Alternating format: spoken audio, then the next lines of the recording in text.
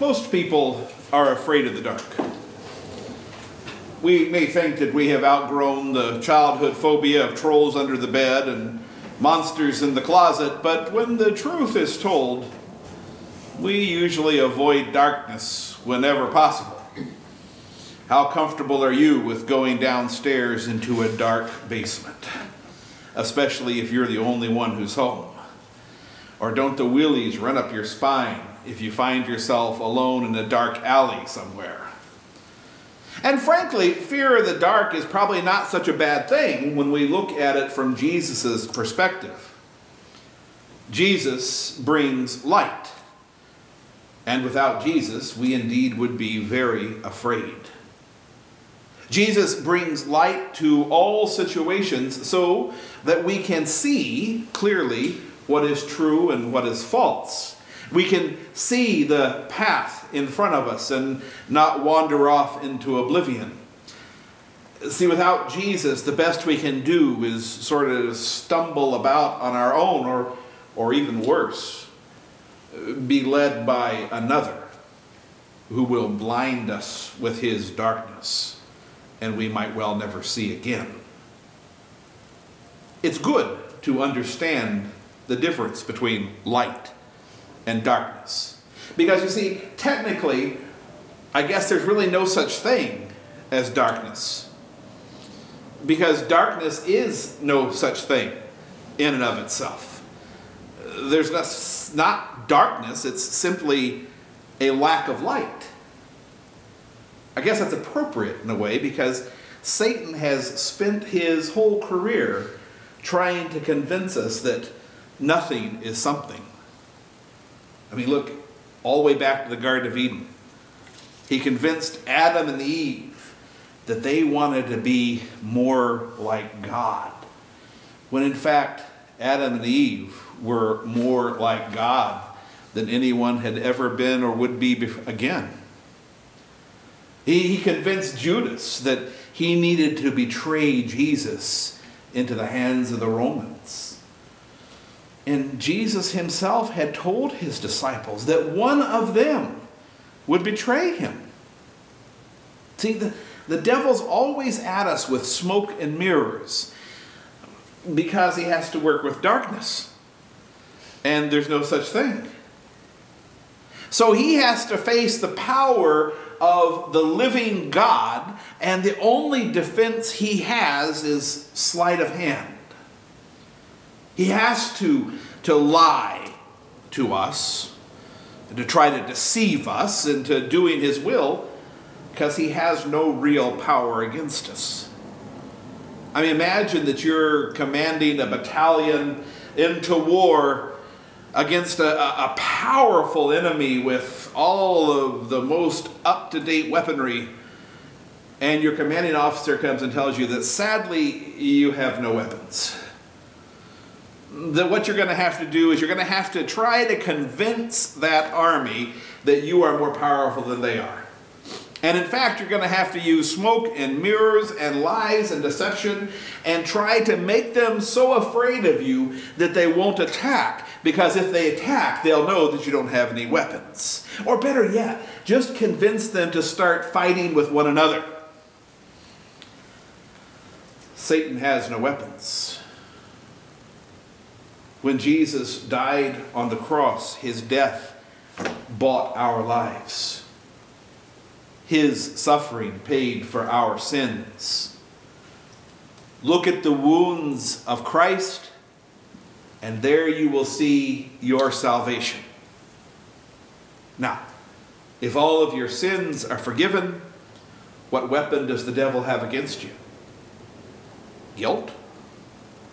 Guilt's taken away, because you can't be guilty over something that's already been paid for. Shame?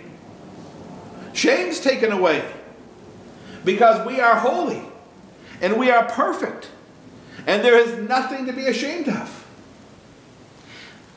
See, we don't live our lives as trembling, naked little mole rats cowering in the darkness, afraid of the light.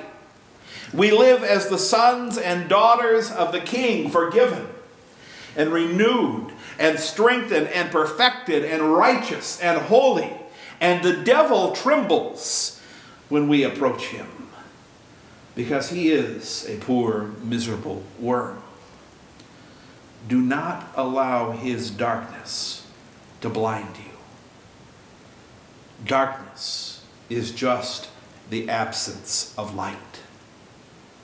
St. Paul says that the very same God who called light into being simply by speaking has allowed his light to shine in our hearts. All the glory of the one true God has come to reside in you. And where there is that much light, darkness cannot exist. Where there is that much light, we are able to begin to see things that maybe once we would have missed.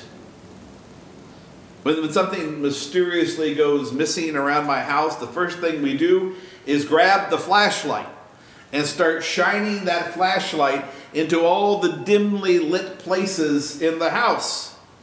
And we suddenly see all kinds of things that once went unnoticed. I find lots of money. I could just about pay the power bill some months on the change that I find in the sofa. And socks. I don't remember buying all those socks. And none of them have mates. And little piles of dirt. Where did all that dirt come from? And how does it know to congregate all in the little dark areas around the house? See, that's the experience that Peter, James, and John had on the Mount of Transfiguration. All at once, there was this light that they were seeing, and they were seeing things they had not seen before. They saw Jesus transfigured before them. Not their buddy Jesus, but the very Son of God. They saw him talking to Elijah and Moses, and they knew who they were. Now, how did they know that that was Moses and Elijah? It's not like there was a family album somewhere and there were snapshots. They knew because the true transfiguring light of God was shining on them. And they saw things more clearly than they'd ever seen them before. So here we are.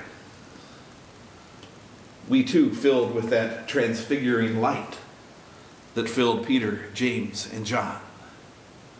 What do you see today? I see people who are doing amazing work for the Lord.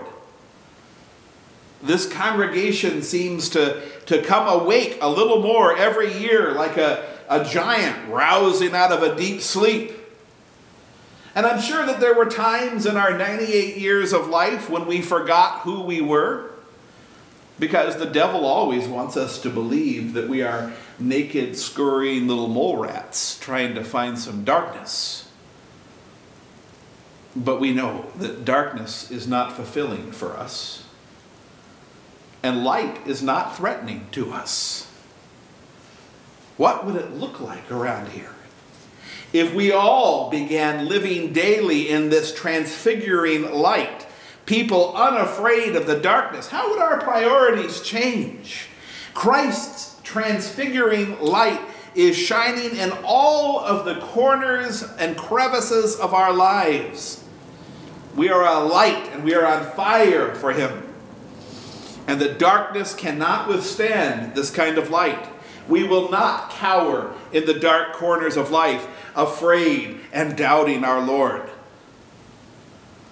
Now, it's a little difficult, and sometimes it's a little scary to see those dark corners lit up, to see those piles of dirt in our lives that need sweeping away, those stray socks that need to be organized. Sometimes it means that we have to do some things that we haven't done before. We have to trade some worldly treasures for spiritual ones. Maybe abandon selfish desires. We might even make a commitment to the Lord. And sometimes that's kind of a terrifying proposition. I mean, what if we have no place to hide in the blinding light of Christ?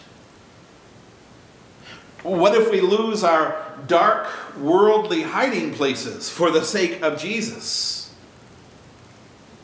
If we believe, even for a second, that we are blind, naked little mole rats, it's hard to live our lives as sons and daughters of the King.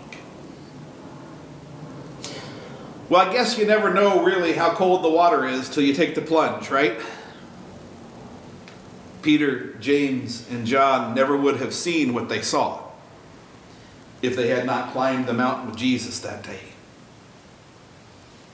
They might have opted for a more dimly lit life. A life that's not quite so demanding. A life with a couple dark corners where they could just hang out.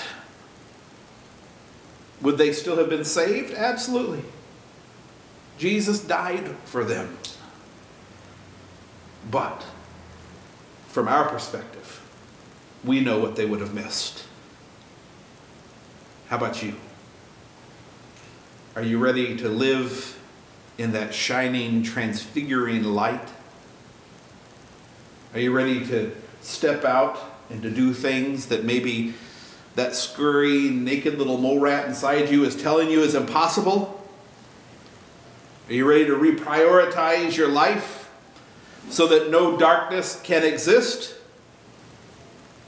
Or are you happy just hanging out with the naked mole rats in the dark corner, blinded by the darkness?